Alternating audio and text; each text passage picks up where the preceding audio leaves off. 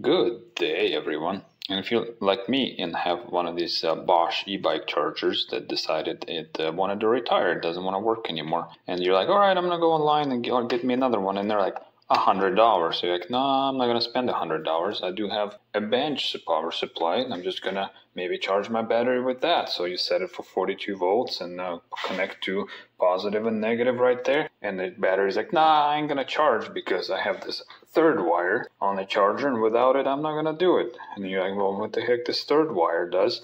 So you rip the charger apart and find out that all it is just a 5 volts reference line right there. All it needs is just 5 volts on this third pin, and then boom, the battery pack starts charging. So I have a plan. I got the generic 10S charger for its 42 volts max. It's 2 amps. That has this type of plug right there, where they come with a barrel connector, but the power supply is the same. And I do have step down converter. There's like a buck converter that you can go up to about 50 volts on the input side, and they can bring it down to 5 volts. So the plan is to use the regular charger, hook up the buck converter for the third wire to give it 5 volts, and have it as a charger for the Bosch battery. And these things are dirt cheap, as you know. They're like 10-15 bucks. You can find those online. And this thing right here was $1. If you're interested, stay tuned.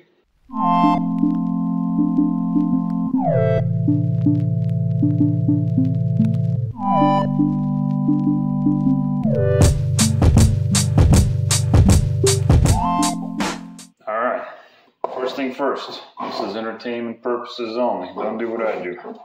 But what I'm doing, I have just a 42 volt 2 amp charger. It's a lithium charger for 10S batteries. So 42 volt and divided by 10 is 4.2 volts per cell.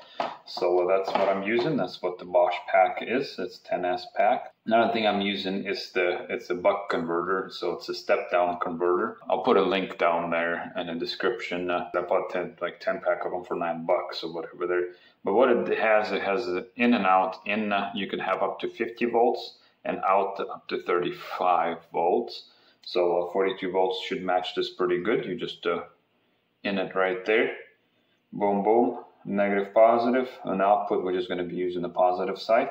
And I'll show you how I wire that in. I already took this power supply apart. That's whenever I was doing the proof of concept. Because what I was trying to do, I was trying to see if this... so what you want to do is just short these two out just to make sure there's no power left in there. Just be very careful because the capacitors could store quite a bit of energy in these.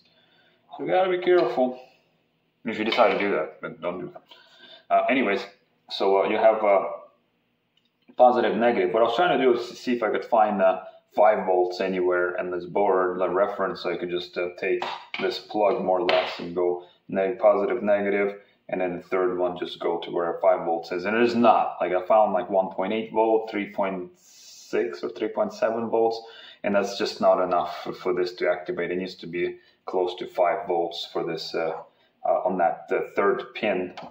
So you have positive, negative, and then this third pin right here that needs to have 5 volts on it in order for the battery pack to see it and start activating the charging. So we're going to create 5 volts with that board right there. So first step, I believe what I'm going to do is plug in my soldering iron. That could really help us. Alright. I need a better soldering iron. I've had this since I was, I don't know, 20. Getting old now. But anyways, on this side, I'm going to steal the plug. These 2 wires, you normally don't have these 2 wires. I was using this for proof of concept because I kind of already made this work. I plugged the positive, negative from the pigtail to here, and then I created 5 volts with my power supply just to make sure that's what it was. But yeah, as you can see, the negative is the black. Well, you can't see, but negative is the black, positive is the green, and then white one is that plus 5 volts. It's only one you can see. You'll see like plus 5V plus that. So I think I'm gonna clip those off real quick.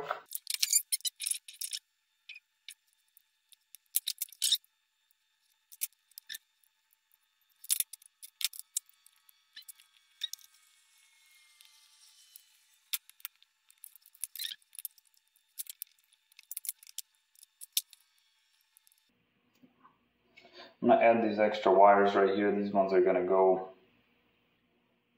to the board here, to our step down board. I'm gonna struggle bust this.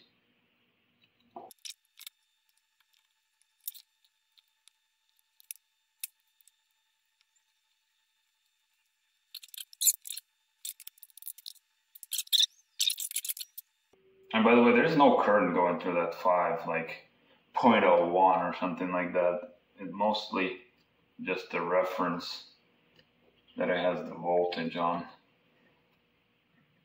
So all the current is going to positive and negative from the 42 volt side. So this board is like good for, I don't know, 3 amps or something. But I don't really, it doesn't really matter. Just because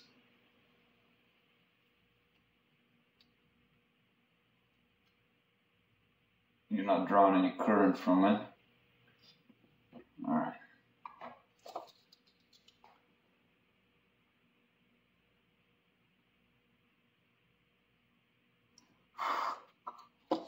Cool.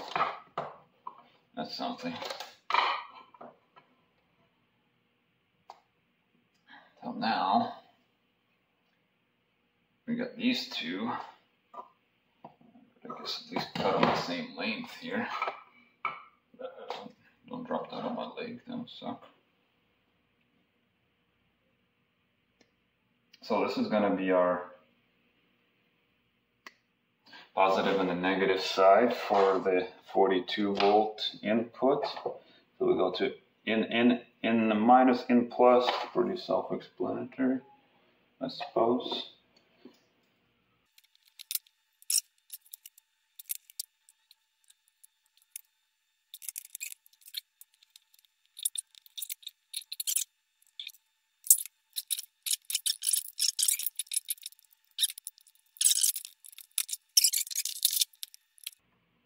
Alright, just to kind of run this things over before I plug it in, because I don't think I'm going to pick it up once I plug it in. You have, on here you have minus and the positive for the 42 volt side. That's how I hooked it up to the plug. Black is to the negative, green one's to the positive. I also teed in this negative and a positive in the right color. The red is positive. And I went into the in positive, in negative for the buck converter. And the output side I just tied into the positive side. And that goes to the white wire, then goes to that third pin right there. So I don't plug that into here yet, just because we have to set up this board. So I plug this in now. Plug my thing.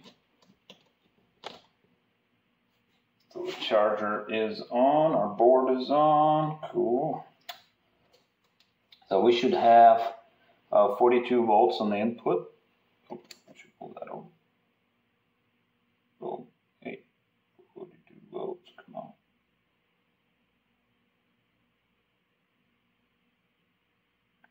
42.1, okay. So 42 volts on the input. And then let's see if I go from the negative over to the out. See how much we got. I'm not sure what I need.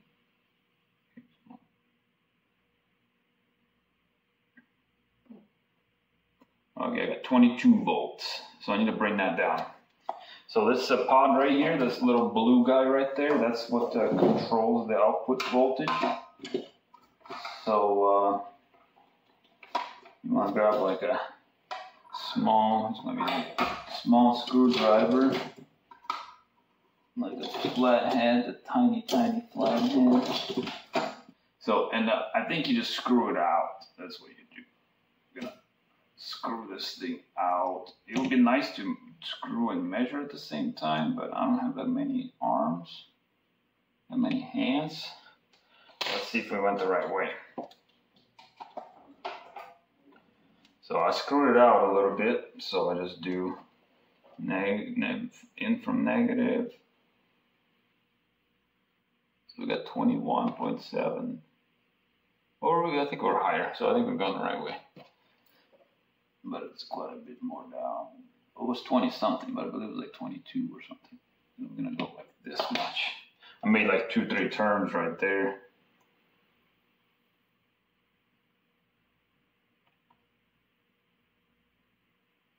$19.6, so yeah, we're going the right way.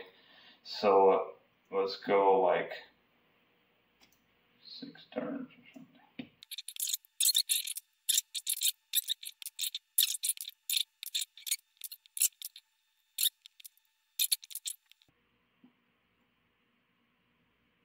$4.95. That's good enough. It'll be more than plenty.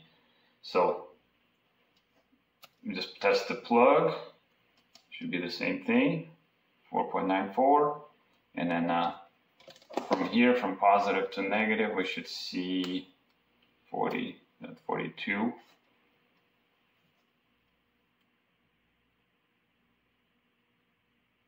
Yeah, 42.1.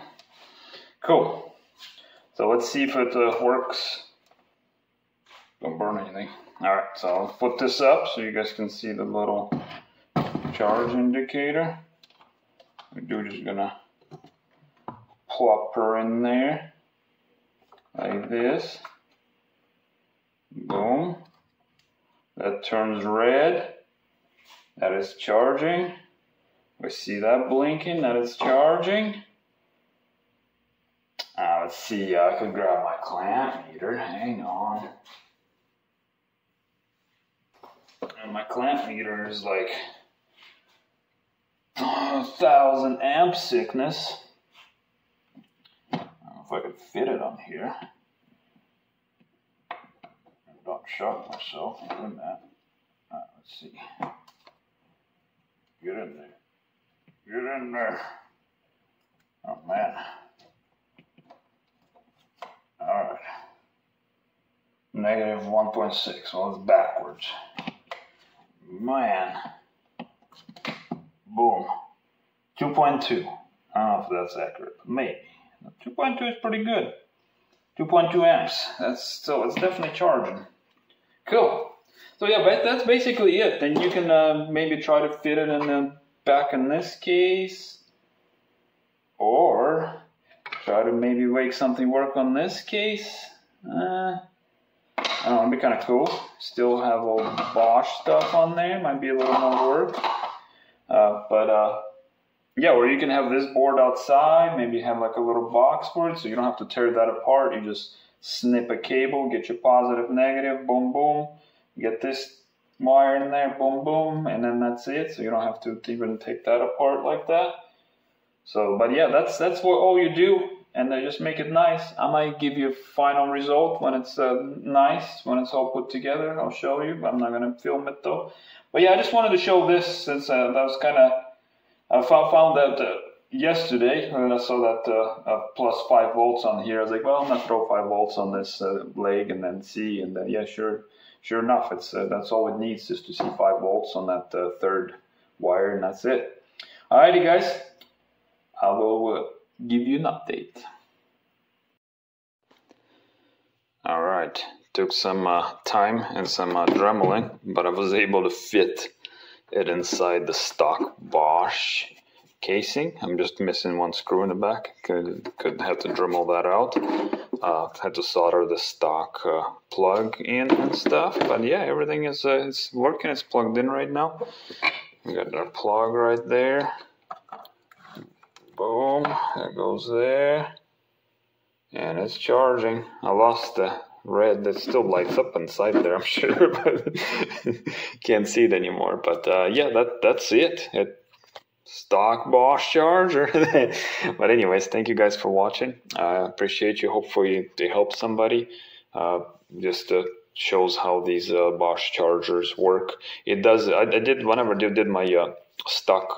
Whenever I did my trial run, I did charge it all the way. It stops like it should, and everything else it charges it to 42 volts. So just like the stock charger would. But yeah, thank you guys for watching. I appreciate you, and I'll catch you in the next video. Bye.